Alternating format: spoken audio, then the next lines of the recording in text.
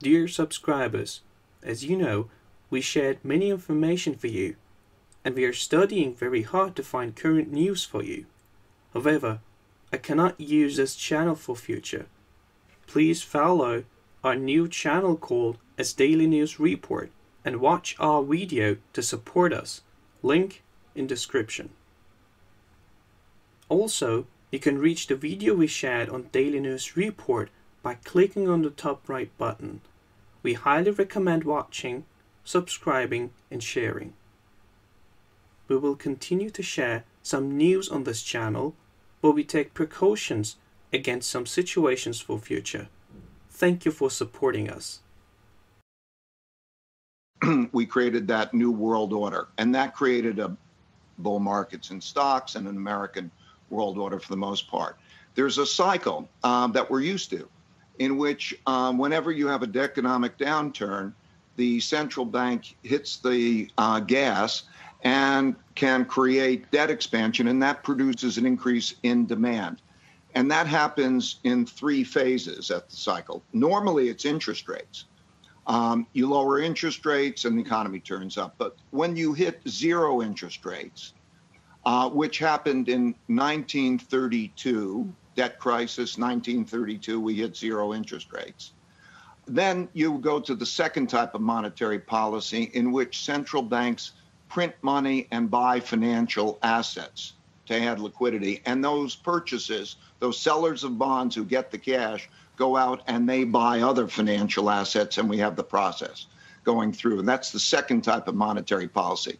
So the only two times that happened was 2008 to 9, 1929 to 1932, zero interest rates, print money, monetization.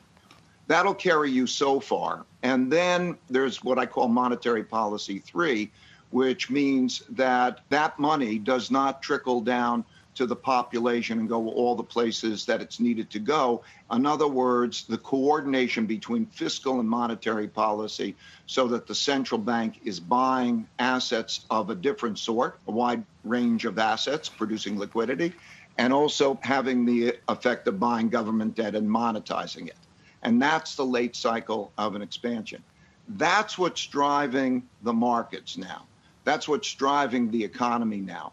For example, today, the Federal Reserve and the government is creating the liquidity that we're seeing in the markets. And it has big implications for the value of money. What is the value of money? Where does money go? Cash is going to be a poor investment, and so it goes elsewhere.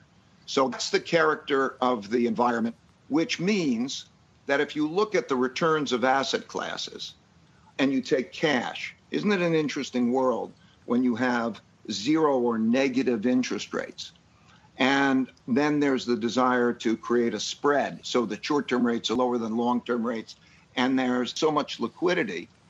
It is the central bank that is making that market. So when we look at the market today, it needs the storehold of wealth, and you see it reflected in all asset classes.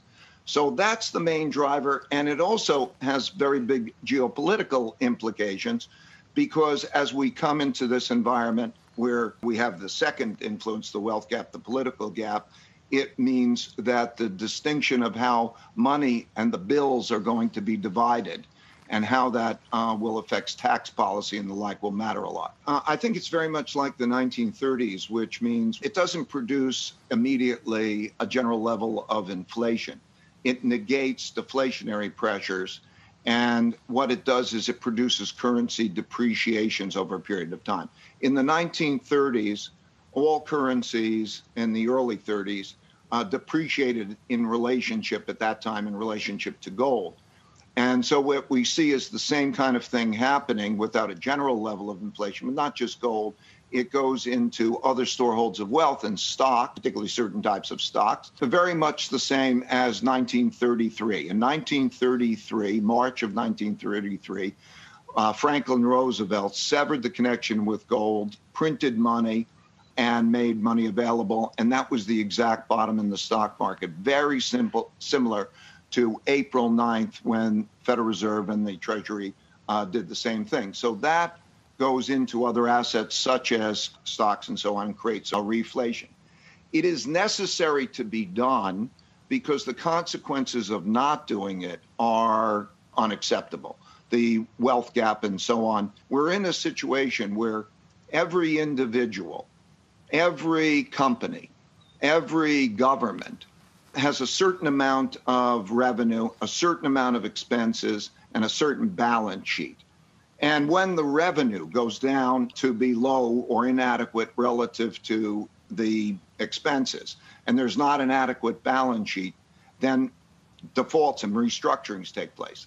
That's true for the population as a whole, and that's true for a number of businesses, hence the policies that we're seeing. What has been true in history is that when you have an economic downturn, that's a serious economic downturn, and less effective monetary policies at that same time, and you have a large wealth and values gap and political gaps, you tend to have fighting, internal conflict. And so rising internal conflict about how to divide the wealth pie is very, very normal historically.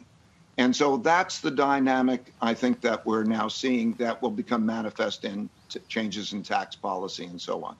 The investment environment going forward will be very different from the environment of the past. I mean, think about it as a zero and low, very low returning asset environment because the liquidity that's in the market is driving the excess returns of all markets down to be low in relationship to the very low cash rate. So negative real returns, not good for cash and so on. The most important thing is to know how to diversify well. And what I mean by that is to go beyond just the traditional 60-40 stock bond mix or even the same countries and to broaden that diversification. To include in that portfolio assets that might seem unusual, to include some gold, to include inflation index bonds, to think about the currency exposure, to think about safety as different. Most people think that cash is safe. Cash is the least safe investment. It just doesn't have the same volatility to it, but it has, because they're producing so much cash, it has a negative real return. It's a tax that maybe 2% a year you lose money in terms of cash.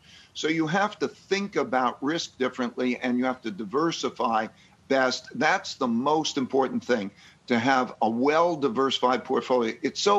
The uncertainties that we have today are so great in terms of all the things I mentioned, the tax policies, the geopolitical. Certainly we must experience it with the virus.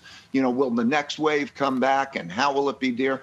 Diversification can be achieved without reducing your expected returns because of the way that asset classes are priced. And then if you're going to take tactical bets from those, then those tactical bets, alpha on top of that strategic, well-diversified portfolio, should have highly diversified bets deviated. Liquidity is going to be more important than before because things change in unexpected ways. Look at how, in many of the cases, the businesses that one would have thought was a good business, and let's say you're in private equity, and that you're with that company. And so the restructuring, the ability to rebalance and diversify and to be cautious about making a highly diversified set of bets is, I think, the future. But thinking even of asset classes, thinking about the value of money. We look at asset classes and we say, oh, do I want my money to be in stocks and which stocks? But we don't think about stocks, bonds. We think about those traditional asset classes. But we don't think about the value of money and what's going to happen in terms of the printing of that value of the money and how to diversify it well. So I think those are the things that have to be paid attention to, in much as they were important things in years prior to 1945. But the interesting thing about that is when you look about when interest rates, let's say bonds, approach a zero expected return, clearly their ability to go up in value or interest rates to go down in value is limited, or in order to have the impact, one has to leverage those a lot, and that's not desirable. But clearly through history, and I studied the last 500 years of cycles, going back to the Dutch cycle in terms of the Bank of Amsterdam and that whole cycle. In all cases, central banks will print money and devalue money when they get in that course. The basic problem of a depression is basically a debt liquidity problem.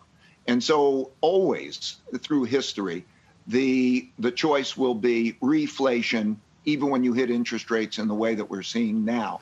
And so to understand that the nature of the diversifying asset has shifted to be of the sort that I'm describing in terms of other assets that at that particular time benefit from reflation, because it will be reflate or die.